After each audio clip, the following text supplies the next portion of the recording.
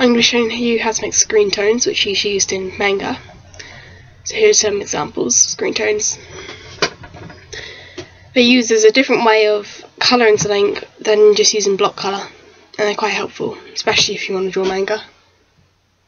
I'm going to be using Pixelate in the filter section and Mezzotint and Colour Halftone, which can both be used for different effects.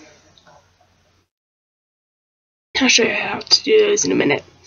Now, I've got my colours set on RGB, and this is Photoshop CS5, I believe, which is the most common version, so it should be compatible for your version if you've got a slightly different one.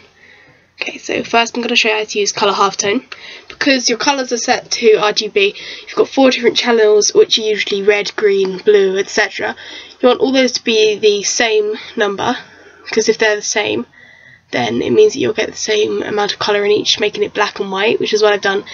And I set them all 100 and used 12, which you use that to change the size of the dots, so you can do different effects.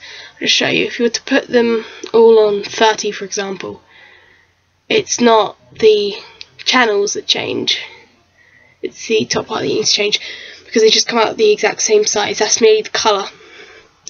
Anyway, now we'll use Mezzotint. And Mezzotint has different effects already pre-built in. So there are 2 ways of doing it. You can either do it this way or the other way. The other way is better for just dots. These are just some lines and things you can do. I use 4 different colours, and I set it up like that, so then you can just see how they all kind of blend into each other and different colours. The darker the colour, literally the closer together the dots will be.